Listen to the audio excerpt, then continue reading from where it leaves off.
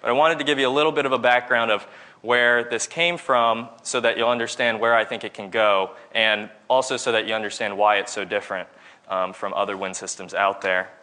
So just to stop any, the comment I get most from engineers is, oh, that's great, you can charge a cell phone or you can power a couple LEDs, but you're pulling in 70 watts into your fan and you're getting out a fraction of a watt. That is true, but it is not my fault that the fan is inefficient.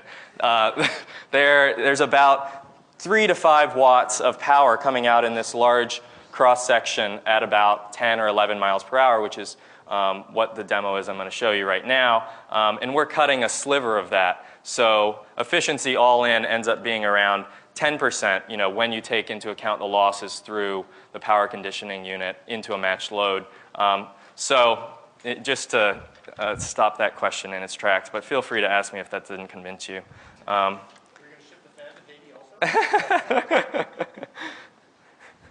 So this is just the first demo of a couple. So this is to show that this system, which again is just a demo system, but that this system hit those constraints. A couple white LEDs, just to show you there's no magic going on here. Show you that it works at a few different speeds. This is around 11 miles per hour. This is around 8 miles per hour. I'm showing you the different speeds because a comment that I get often is, oh, well, that's a great idea, fine, but you have to hit 11.2 miles per hour to get the resonant effect. But this isn't, there's resonance involved, but the Tacoma Narrows Bridge was not ripped apart by the same forces that let the opera singer blow apart, the wine glass. So it's not that you're having to hit a specific frequency. It's more of a, resonance is a kind of positive feedback loop too, but this is more of a positive feedback loop of competing forces.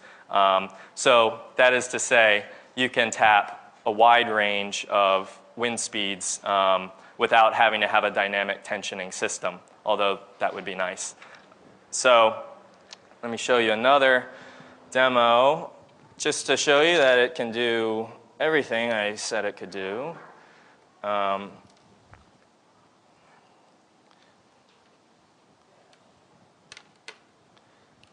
So if there's any questions while I'm doing this, feel free to shoot. So what's your power conditioning doing right now? So that's the only thing I can't talk too much about because the patents still haven't been fully filed. But the power conditioning unit, you're getting in a very clean AC input, and you need to do a few things. You need to rectify and you need to boost. Typically, you would do that with something, like boost converter, in combination with, a typical bridge rectifier. The cost was too high for those two things combined, and the losses were too great. So so all I can say, especially since this is on tape, is that there's a few components that you could pull out of, any old radio that are in the power conditioning unit. And quantity cost is probably somewhere around, 25 cents or 50 cents. So they're standard components, no kind of silicon components in there. What wind range does this unit operate at? This unit operates at between around 4 miles per hour when it starts to put out power to around 14. Actually, this one probably to around 12 or 13, but we've had systems that work in that range. After 14, it's not that your system just kind of falls over and dies. It starts to hiccup and go ahead of itself. And what we're finding as I look at kind of larger scale systems is that that's sort of a function of this particular size. Working on systems now where this effect seems to give increasing power levels through a wider range of wind speeds. So as you change, so what on the table there is vibrating? Is it that slim bar across the top? It's actually just, and you can get a closer look afterwards, but it's just this band here. It's a band of, it's kind of it's a mylar coated taffeta. It's a very, very, very primitive sort of composite material that is very commodity. You can use it for things like the edging of kites.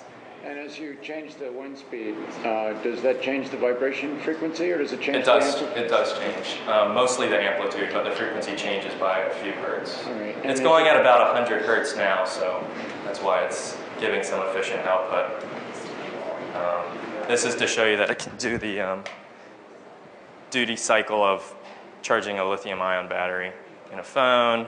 It would take a long time for this particular scale to fully charge up the phone. I don't know if you could tell the difference as I was talking over it, but the initial startup is very difficult for a system that's as gossamer as this to do. So it took a while to be able to design a system that could actually get over that initial part of the charge cycle.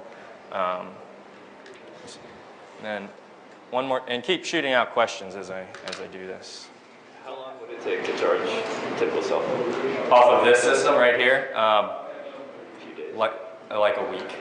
But we've charged it up. We've let it run for a few hours and have made half an hour's worth of calls. So it's more of a demo. What happens if it's rotated a bit?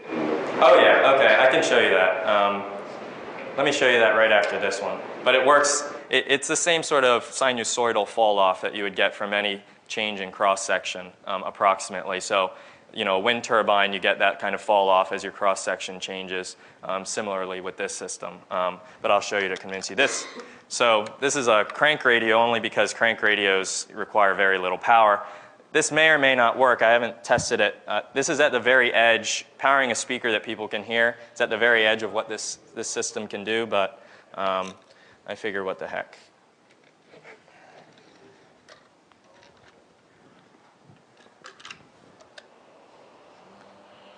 Okay. Okay. High school and recent. So.